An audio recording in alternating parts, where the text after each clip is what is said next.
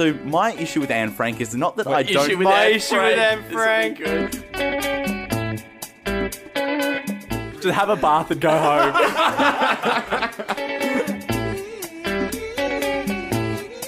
Mahatma, put on some shoes. You're in court.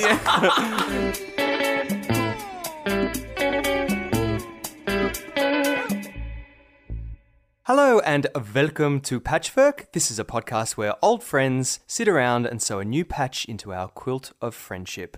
We'll perform live sketches, play some games, and tell each other some stories. We have a full ball of yarn, but we don't quite know yet what we're sewing. So, welcome to Patchwork. My name is Dion, and with me is Christian. Welcome to Patchwork. And Josh. Welcome to Patchwork.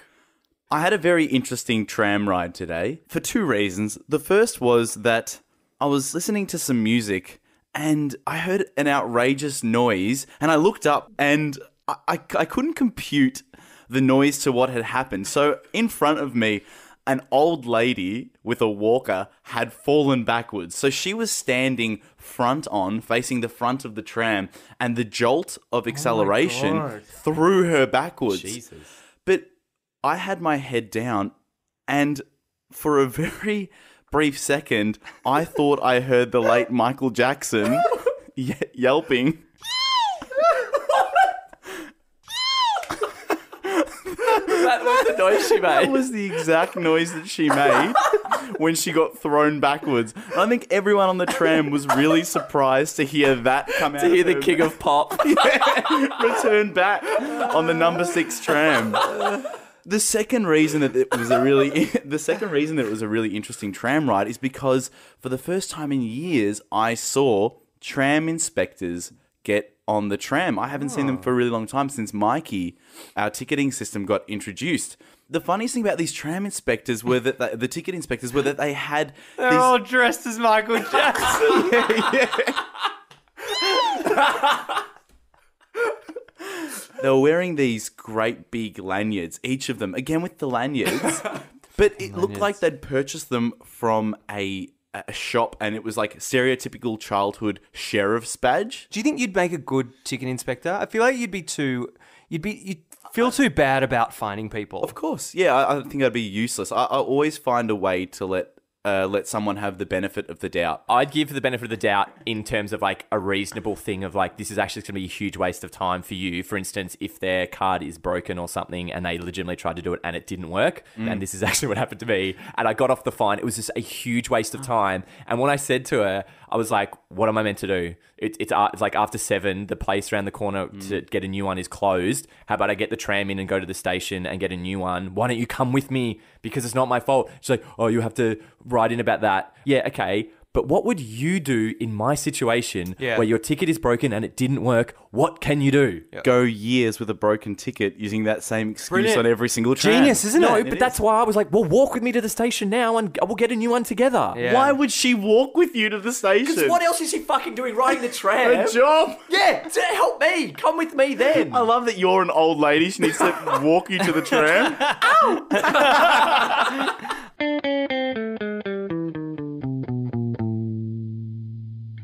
So the other week, a friend of mine invited me to go for drinks at a colleague's birthday drinks. So I rocked up and met a few of his colleagues, and his colleagues were really lovely, and met the birthday girl, and she was really nice. But I noticed that her mum and her dad was there. So I started talking to the dad and found out I actually had a lot in common with the dad. The dad would have been 65, so that I had that in common. He was CEO of a company, I had that in common. But we turned to fishing, and he was a very avid fisherman. And I really love fishing as well. But one thing is really hard is it's hard to find people who have boats because they're expensive, and it's hard to find people who are fishermen. So you usually target these 65-year-old men who... You usually target... You target... So you go out and you target snapper with a particular rig, but... Sort of Saturday night head now. Where's the fisherman? Okay, let's go. But you target these... You target... Down to the wharfs. You target these men who have a daughter. They usually don't have they usually don't have a son, and they're looking for that younger man in their life that they can go out That cute young boy to go fishing with. that they can go fishing with. So I started talking to him. He was really nice, and I was trying to intimate that I would really love to go fishing with him. And I was like, what about, I'll tell you what, I'll buy you like a slab of beer. We'll go out fishing one time. And he was like, yeah, sure, let's do it. And Get a bit drunk. But it was really cute because then he called his wife over and he sort of introduced me as his new friend. His son. Is fishing a euphemism? And he was like, "Oh, this is Dion. Looks like we're going to be going fishing together."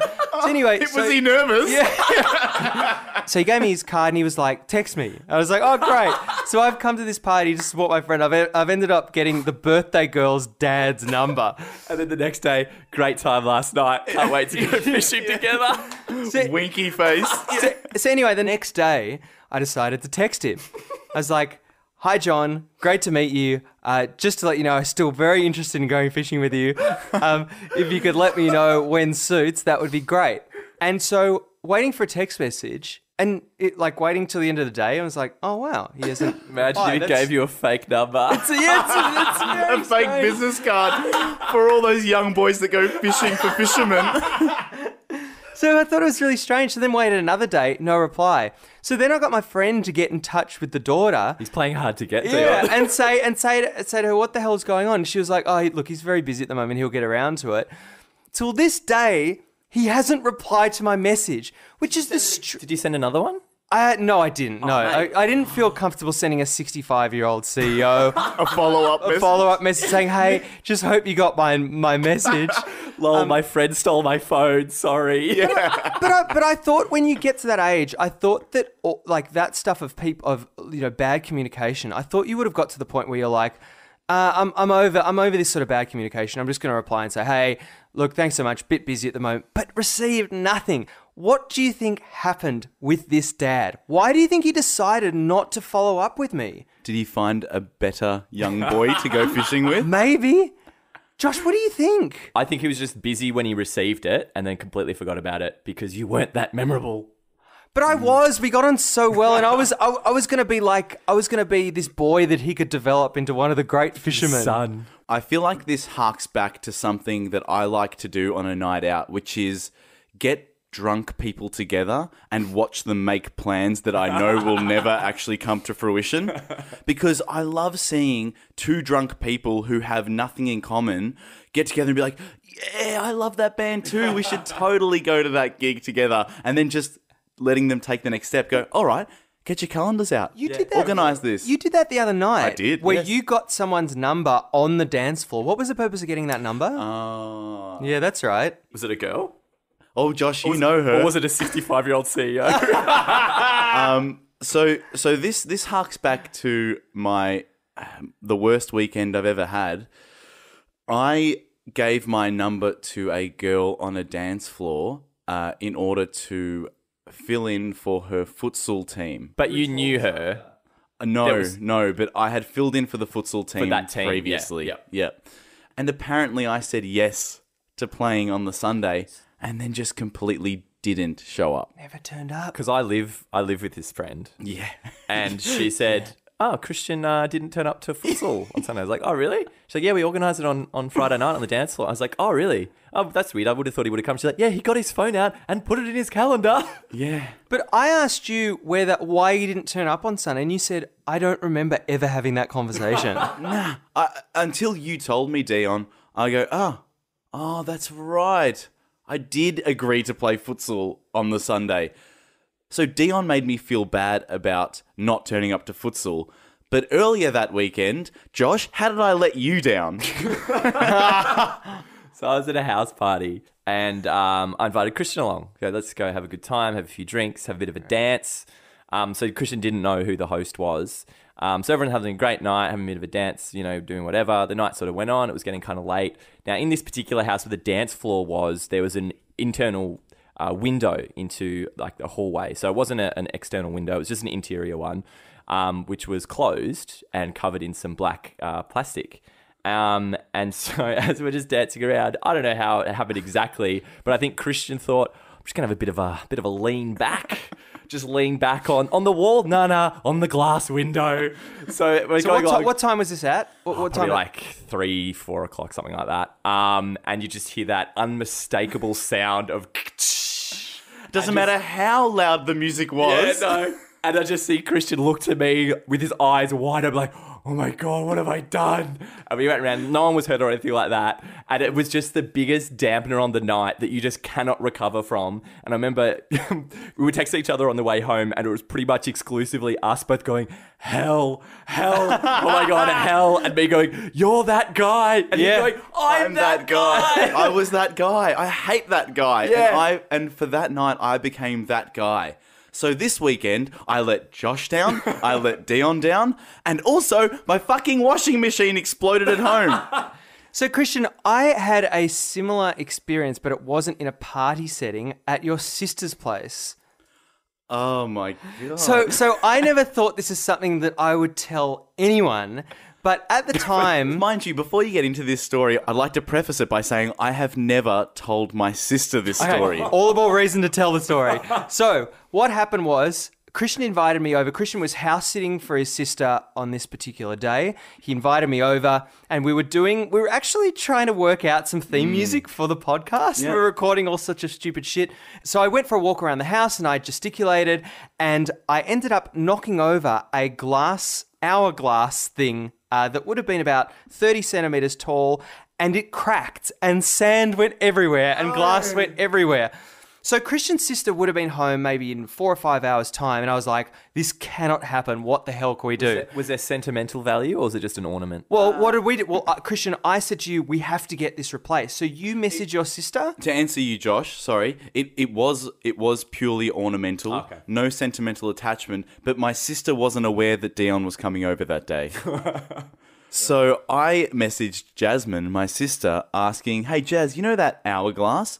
Whereabouts did you buy that from? Dion's really interested in it. He really, really likes it. Yeah. Great cover So story. she messaged back and said, oh, it's from this place. This is how much it costs. I went out there straight away, bought exactly the same hourglass. Hang on, before you went out, there was a very brief moment where Dion was like, $30. But after I got over that, that's not true, by the way, Yes, Jasmine. it is. I went and bought the exact same hourglass, picked it up, put it in exactly the same spot, and until this day, she has not known. So my question is... Perfect cover. Well Yeah. done, boys. My question well is, done. in that situation, I don't need to tell her anything, right? It's all like I've maintained the status quo. I probably would. But I love that with the hourglass thing, it is almost like the perfect crime. It is. Of you've just replaced it with the exact same item. And it's very much like, there is no difference. There's no change here for Nothing her. And changed. it's functionally the same. Yep. I'd love it if we found out that the hourglass was actually filled with cocaine originally. That'd be great. and now we find out because she goes to snort the sand.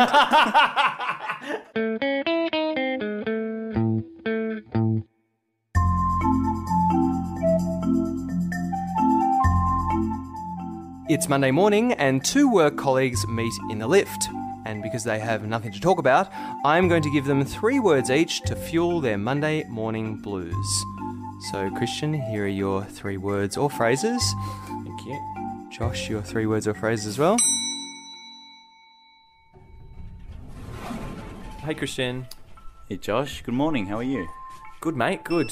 Big day today, though. 'Cause you know how we're doing the big office clean out? Oh, I know. It's hell. It's going to take ages. Like, I've been tasked with updating all the fax machines. So Updating the fax machine. yeah, just, you know. What are you updating them with? Just firmware updates. Yeah. Oh, I've been tasked with emptying out that room full of calculators. It's good as a pod. Yeah. I'll tell you what, though. It's going to be... I'm really glad because, you know, the aircon stopped working. Isn't it hot today? It's got so hot. Yeah, it's very hot. And I'm just really glad that I rode that middle line today because I was worried. I was like, it's kind of hot outside, but I don't want to be too cold. If the aircon's too cold, so I thought I'd wear my 3/4 length pants. Yeah, that's... And so I think I've managed to... I'll be in a comfortable temperature today. It is strange. I've never seen someone wear 3/4 length pants with a suit before. but it's an interesting choice. I mean, I feel like the last time I would have seen 3/4 length pants was at a synagogue for a religious sermon. Yeah, probably. Did you go to that service on the weekend? The church At the service? synagogue? Yeah, the synagogue. Yeah. I did go to that, yeah. Yeah, I was at a similar one. I'm not sure if it was at a synagogue because I'm not too sure of the specifics of it, but certainly there was a lot of Russian Orthodox people there. Yeah. Which was handy. Oh, were they the ones that were shouting through the megaphone? Yeah, I think so. Oh, all right, this is my stop. Oh, okay. See you, John. See you, Chris.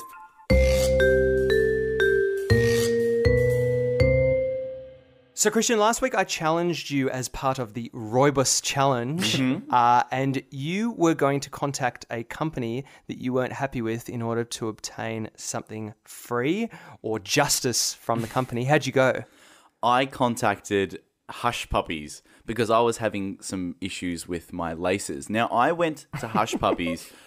As I've said, and I will continue to say, I chose comfort over style. Okay? These laces lasted me all of 3 weeks. I paid $190 for a pair of shoes.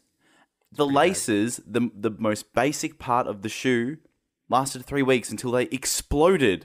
No, they Exploded? No, they didn't. Flames. Like that watermelon? Small watermelons, yeah. And I did a little bit of research and I decided that the best way to contact Hush Puppies would be through their Facebook Messenger. And so I wrote, "Good afternoon, Hush Puppies team. I very recently purchased my first ever pair of Hush Puppies. I had been encouraged by many friends to go with HP due to your supreme comfort. After trying the shoes on, I certainly was not disappointed. It is very unlike me to spend $189 on a pair of shoes, but this pair in particular stole my heart. Having worn them sporadically for only a couple of weeks, I found that my heart was already breaking. How can such an expensive pair of shoes come with such poorly made laces? As you can see from the pictures enclosed, my new HP's laces appear to be bursting, fraying. The brown laces that came as stock with the shoes are buckling and exposing a blue material within. The integrity of the laces on both shoes is compromised to the point that I'm not sure how much longer they'll last. I am no rougher than anyone else when tying up their laces, so I'm very confused as to how this could be happening so soon.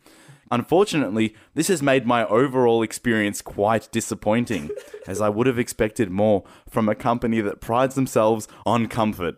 I would appreciate any feedback you have to give. I look forward to hearing from you, Christian." You know what? When you said I'm no rougher, then I thought you said rougher, like the tennis player, Rafael Nadal. I'm no rougher. Oh, God. Hush Puppies responded, "Hi, Christian. Thank you for taking the time to contact us. We are terribly sorry to that your laces are damaged." That's what they wrote? Took their time, didn't they? "We can completely understand your disappointment in this situation. We will ensure to pass on your feedback to our production team so this can be looked into. We strive to provide our customers with the best quality shoes. Can I please have your email address so I can pass this on to our customer service team who will assist you and send you out another pair of laces? Kind regards, Jamie." More laces from Jamie. Thanks, Jamie. Have you received the laces yet? Well, I sent them my email. It took them 2 weeks. To send the laces to your email? No, to ask me for a delivery address. Oh, my God. Oh, wow. And again, they apologized. And I responded accordingly with my address, and after 5 more days of waiting, I finally received in the mail a fresh pair of brown Hush Puppies laces. Wow. Thank you so much. Christian, Yes. that is a satisfactory result. I would like to award you 6 out of 10 Rooibos leaves. And the reason why where did I fail? The reason why I'm only giving you 6 is because you only got 1 pair of shoelaces. That's true. A pro would have got a new pair of shoes sent out. Better luck next time, Christian. Better luck next time. Christian, so is it about time now that you pass on the Rooibos baton to Josh, or the baton? Josh? Yes. Rooibos challenge. Now, I'm relatively satisfied with all of the items that I've bought in recent history, but I am just about to have to get a new router for our internet at home. And I've had this for maybe 4 or 5 years, but I've been very happy with the service. So what I'm going to do, I'm going to pick up the Rooibos challenge, and I'm going to email Billion. I'm going to tell them I've been very happy with your 7800N. It's been a very good product to me, and just see what they say. If I come with some positive vibes, and so I've been very happy with your product, and see what I can get back. Christian, what do you predict they might say? Do you think they'll say, "Look, thank you for the feedback. We hope you have a great purchase," or do you think here's some shoelaces? Or do you, Do you find that you make really great choices with the I tend to products? do a lot of research before I buy things. Like, I take my time with all that kind of stuff. So I very rarely go out and buy stuff. And the other point, I don't buy a lot of stuff. Yeah, Don't buy a that's lot of true. things. But I'm surprised to hear you say that, because I thought you would have done the research. Plus, I would have thought you'd be prepared to pay money for a good product as well in order to get the result. You get what you pay for. No, I and I don't believe think that's that's true true. with everything in life. No, what's that from? Like a Torben Pates ad from the 90s. How do I know that?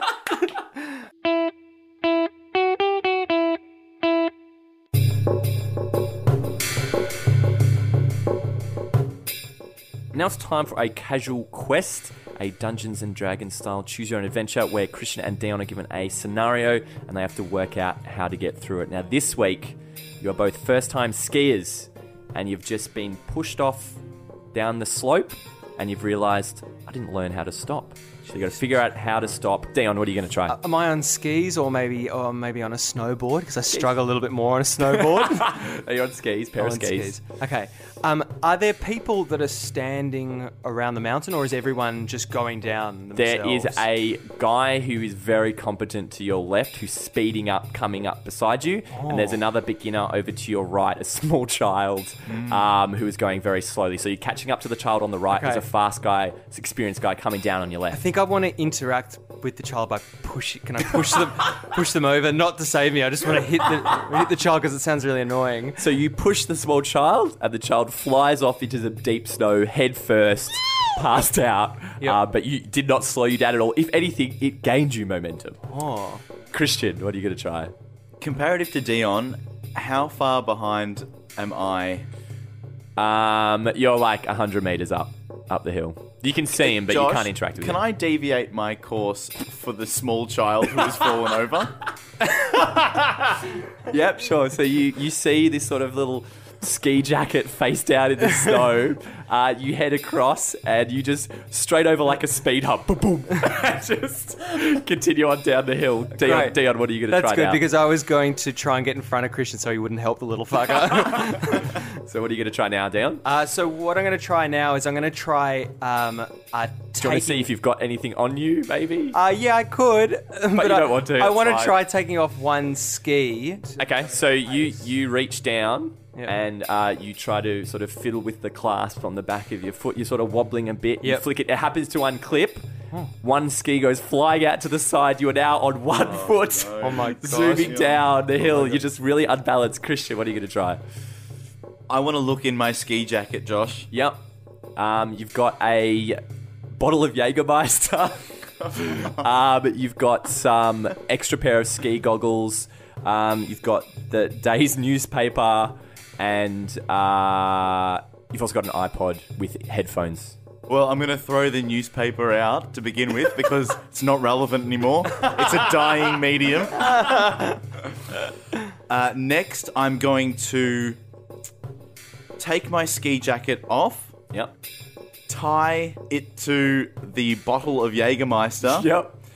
and try to throw it using the weight of the Jägermeister to wrap around a tree. Yep, cool. So you've tied it off, you whip it around, you're fast approaching this very thin tree, the bottle catches, spins back around, you grab the bottle, now you've got each hand covering your jacket, boom, pulls you to a stop, nice little skirt, and you're stopped in front of the tree. Great work, Christian. Dion, back to you, who is hurtling down the hill on one leg. ski. Are there any ski lifts around me? Yes, just above you. Just above me. Yep.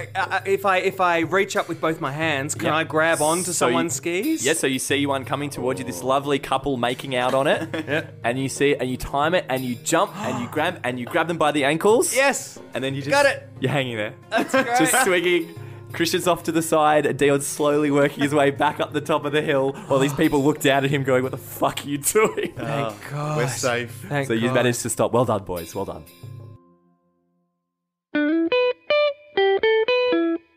I found myself in that awkward position the other day where people are speaking about things that you're not entirely sure of yourself, but you kind of just have to nod your head Go along along with it, yeah. and Because pretend because that you you're- feel like you should know these things. Well, yeah. In particular with this one here. So, a couple of friends of mine were discussing a certain historical figure who, what he's done for history and this world is very common knowledge. But let's just see whether you know the significance of what he did. The man in question, Mahatma Gandhi. Yeah, he was just a peace through inaction and peace fighter. What? Excuse me, Josh? No, so his whole thing was peaceful protest and that kind of thing, wasn't he? what was his? He's an Indian bloke. Mind you, Josh, you may have the answer. Yeah, now I'm really unsure. No, but Do you know who he was? Well, I knew that he was an Indian man.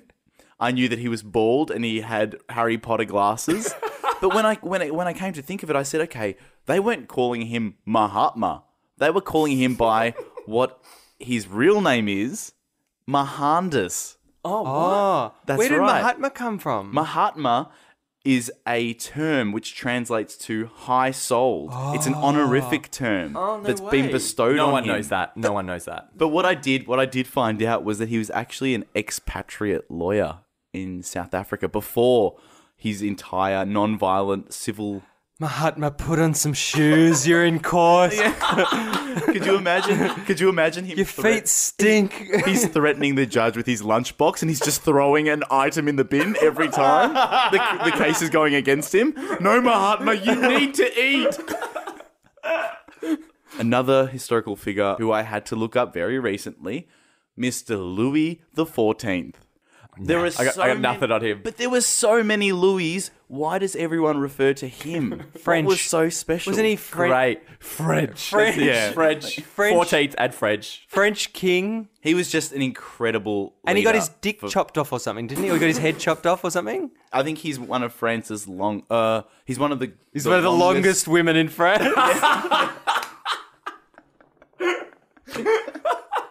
He's one of, It's actually lowest the 14th.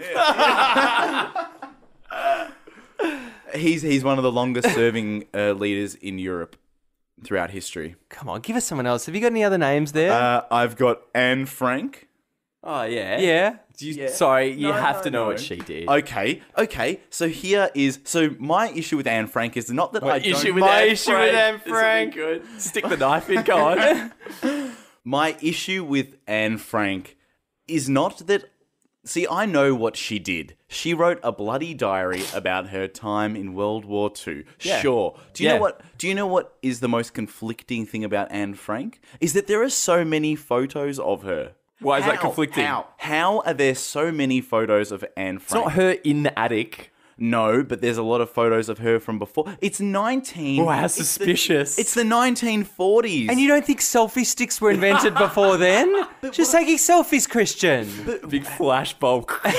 On every single book, the Diary of Anne Frank, a different Anne Frank this, Anne Frank that, is a different photo of her. I haven't seen a lot Have of you heard Anne someone Frank make a photos. stupider point in life? What are you intimating? As a Jew, what are you intimating? Problem with you know what she did. You know what she's famous for. She was 14 though, wasn't she? Yeah, something like she was young. How could her diary have been as good as it is? Oh my God. Okay. Yosef looked across at me today. Honestly, that's what the diary could have been. In fact, it's this... So what are you saying? Are you saying she didn't write Anne Frank? Is this the Well, bombshell that you're dropping? She didn't write her own She had diary. a ghostwriter.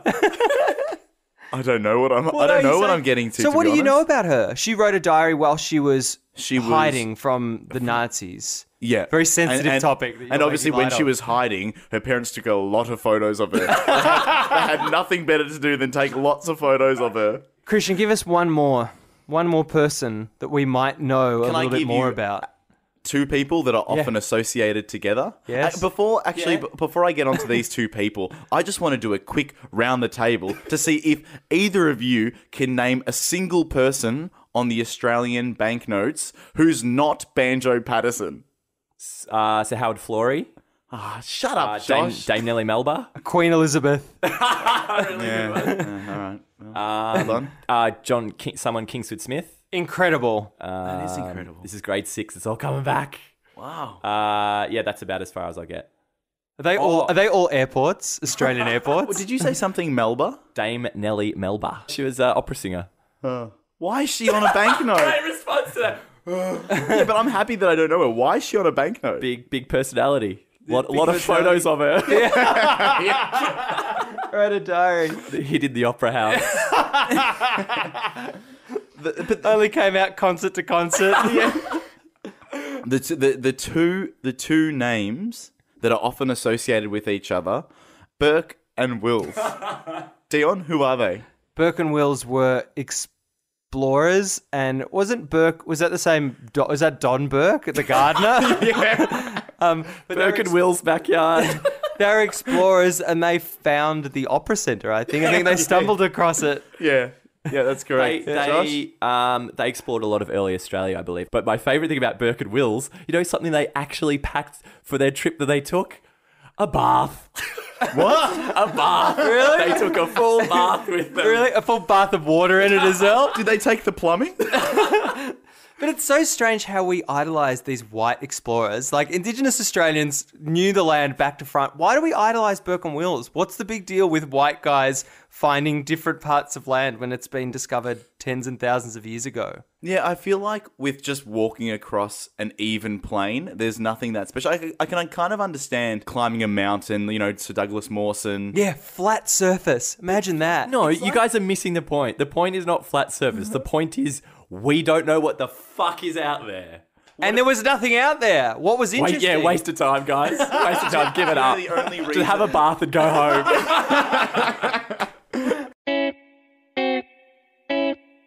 Really, really good. You know what's really, really good? Really, really good. You know what's really, really good?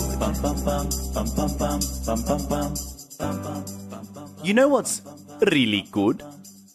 Not caring at all who the Illuminati are. Really good. Really good. Really good. You know what's really good? When you sign into a website and it takes you straight back to the page you were on. Really good. Really good. Really good. Do you know what's really good? When your girlfriend is coordinated and can catch a ball with ease. Really good. Really good. Really good. Really good, Dion. You know what's really good? A brave choice in keyring that receives compliments. Really good. Really good. Really good. You know what's really good? When you're out to dinner with friends and when the food comes, you've clearly ordered the best meal. Really good, Josh. Really good. You know what's really good? When an attractive woman looks at you in a sexual way. Really good. Really good and specific to Dion. We love hearing your really goods. And you know what Andrew Totino thinks is really good? When you take the elevator and no one else gets in. Really good. Really good. Really good. Really good, Andrew. Really, really good. You know what's really good?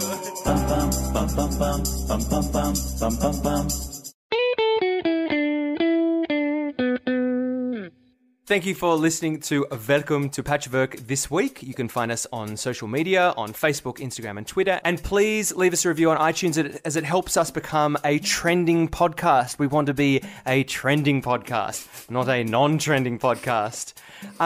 Christian, what did you sew in your patch this week? This week, I sewed into my patch Michael Jackson moonwalking on the number 6 tram. Great patch. Josh, what did you sew into your patch this week? My patch this week was Anne Frank holding a selfie stick. Really good. And Dion, what did you sew into your patch this week? The patch that I sewed was the image of a dad fishing on a boat on his own, crying about how alone he is. Thank you for listening to Welcome to Patchwork this week. I've been Dion. I've been Josh. I've been Christian. Goodbye. Goodbye. Goodbye.